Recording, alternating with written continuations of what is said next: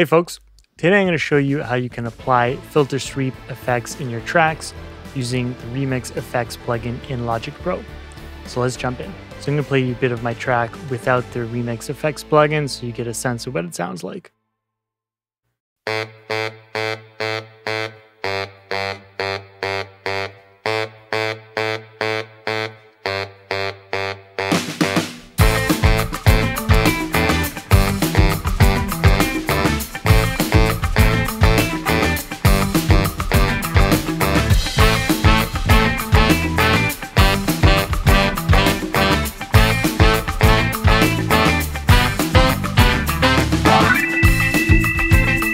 Okay, so I want to add a little bit of a filter sweep effect to this intro, and I'm going to use the Remix Effects plugin to do that. So I'm going to apply it to my entire track.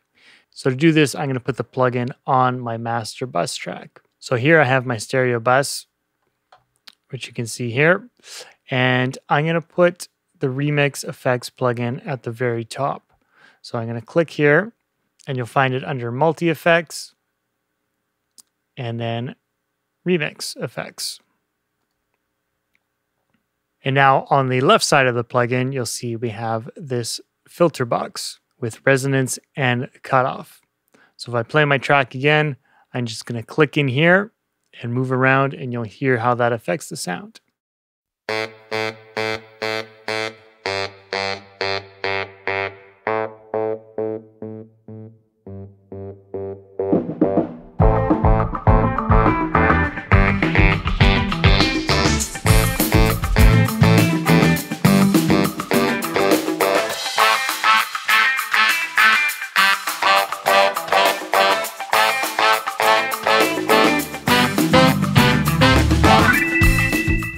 So there you can see how that affected my track. Now, if I play back my track from the beginning, you'll hear that it didn't actually record in the effects that I performed in the plugin. So for that, we actually need to use automation to make sure it writes in the effect into our track. If you're new to automation, make sure to check out my automation tutorial, which I'll link in the description below.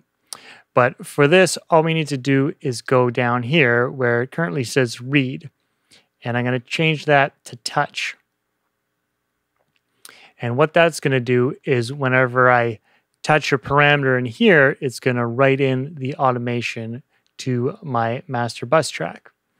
So if we open up our automation by clicking the letter A, or you can do that as well by clicking this icon up here. Now when I click in the plugin, you'll see that it's going to write in the info down here. So I'll show you that.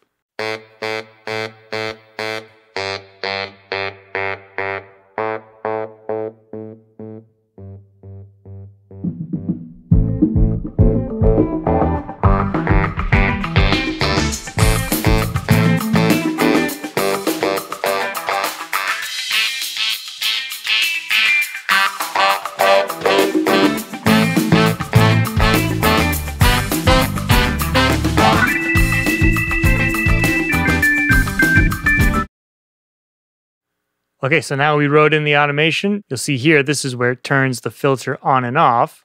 But if I hit this little arrow, you'll see there's some other parameters in here too.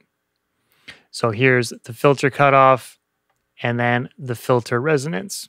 So if I play this back, you'll see it'll follow these parameters and play it back the exact same way that I performed it in the plugin.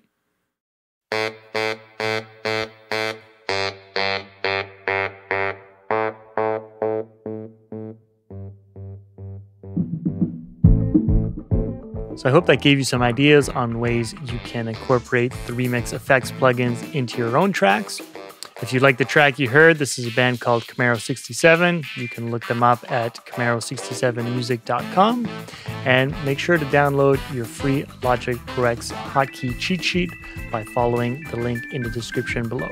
I hope you enjoyed the video, and we'll see you in the next one.